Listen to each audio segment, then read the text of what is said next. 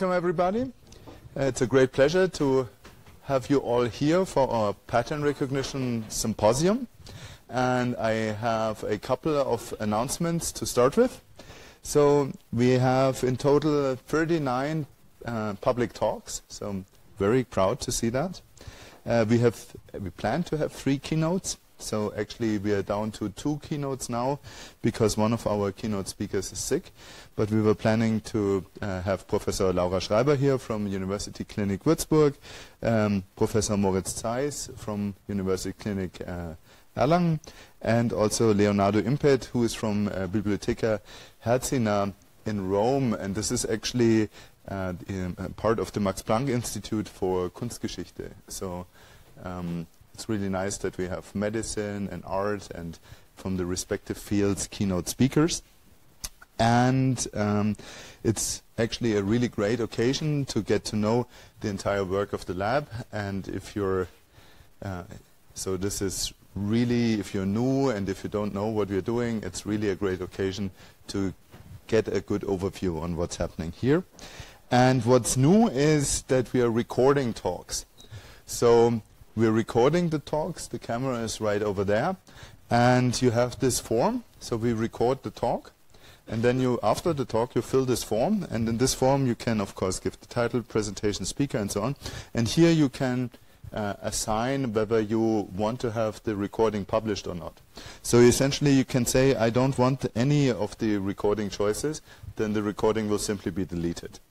There's the choice that the recording can be made accessible via password, then it's only essentially internal for the lab. And then there's also the choice that it can be posted on the video portal with public access.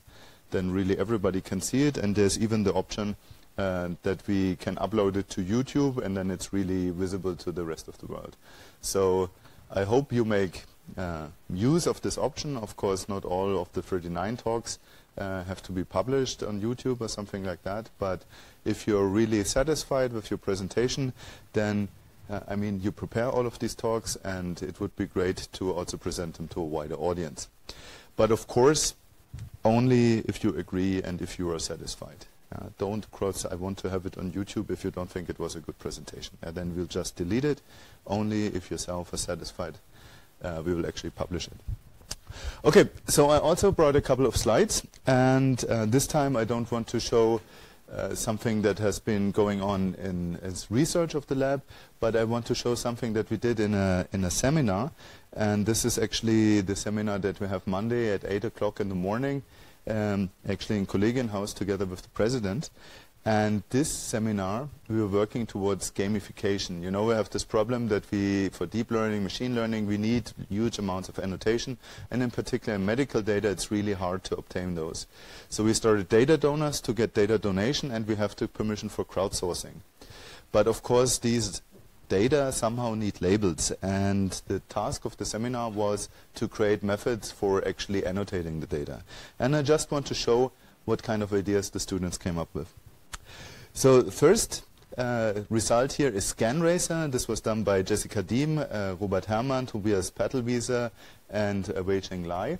And they designed a game where you are annotating CT images. But you're not just annotating CT images. You try to get the best segmentation line. And the approach is that you wrap it into a racing game.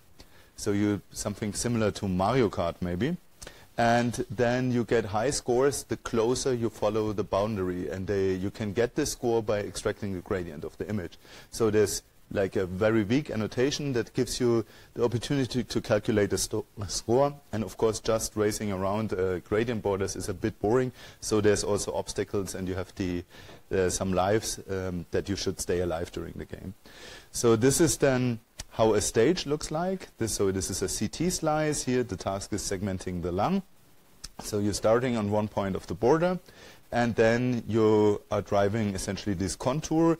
And in order to guide you, there's a couple of checkpoints that you approximately follow the right contour so that you don't get entirely lost. So control is done via gyroscope in the cell phone. Yeah? So this is a mobile app. And then you can essentially accelerate, decelerate, and you try to closely follow the contour. And yeah, this is difficult to imagine what's actually happened, so I have a small in-game video. And you can see that this is one of the creators of the game playing, that actually with the gyroscope you can do quite fast movements, and you can follow the organ contour quite accurately. So I'm surprised to see this. Okay, here the player went too far, so maybe we need some additional game elements that would help you slow down and follow the contour more closely at this point. But at the end of the stage you get a score. There's also a high score, a leaderboard, and you see this is the contour that has been done by driving around here.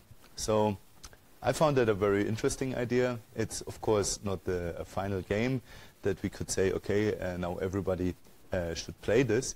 But I think the game elements are pretty nice, and this could be really an option that would bring a lot of players really annotating data, segmenting organs, and so on.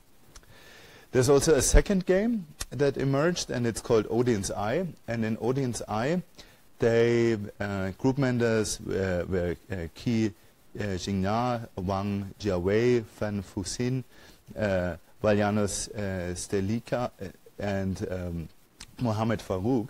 And what they did, they created a game for annotating eye diseases. So there's a public data set available that has more than 7,000 images of different eye diseases, and you can essentially download this data set and use it for classification tasks.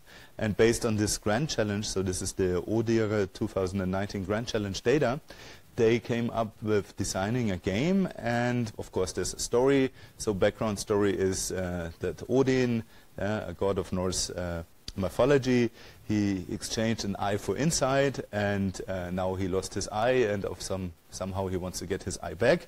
So we have this wonderful storyline that we not further comment on.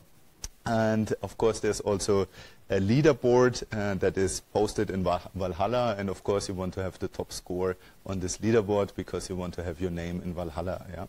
So they made this with Unity, and I found that I observed that there's quite a lot of assets already in the Unity game store. So the background here and also the menu is actually something that you can already get as assets. Then they have this menu structure here, and there's different game modes. There's the normal mode. In normal mode, the idea is that you should get acquainted with the diseases and the fundus images.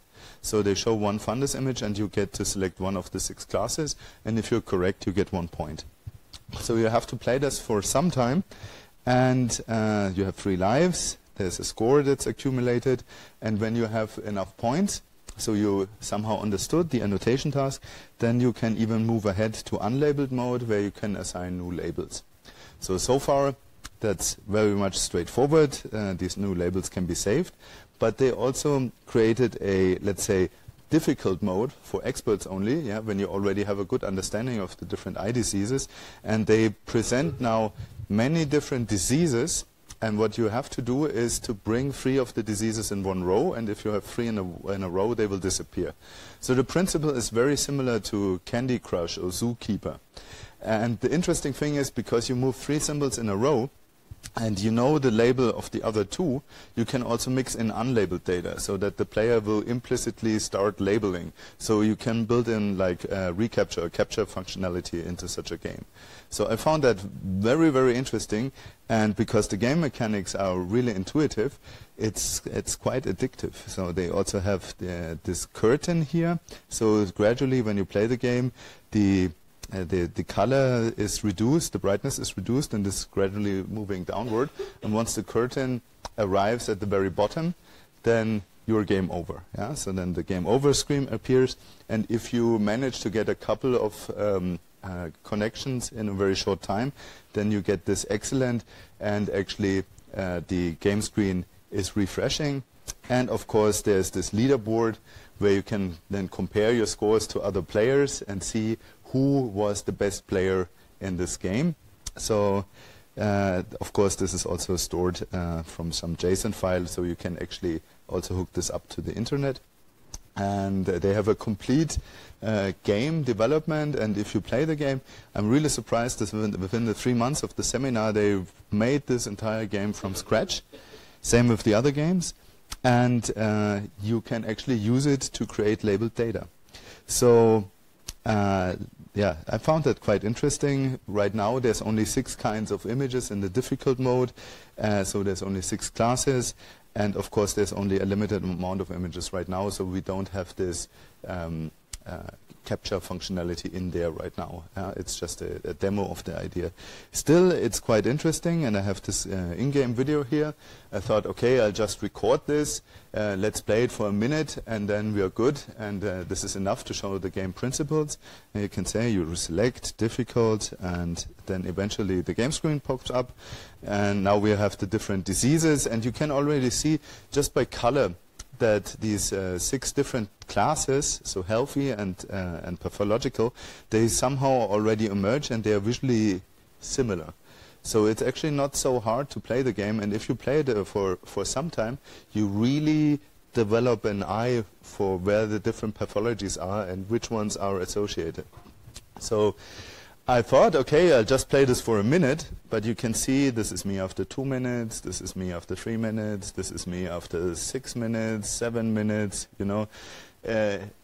It's kind of addictive, yeah. So, but then after 10 minutes or something, close to the score of 240, then also I didn't find enough matches, and eventually I didn't find anything anymore, and it was game over, yeah. But very nice game design and very cool game mechanics. So I found it really, really great, and I wanted to show these results of those 2 games to everybody here.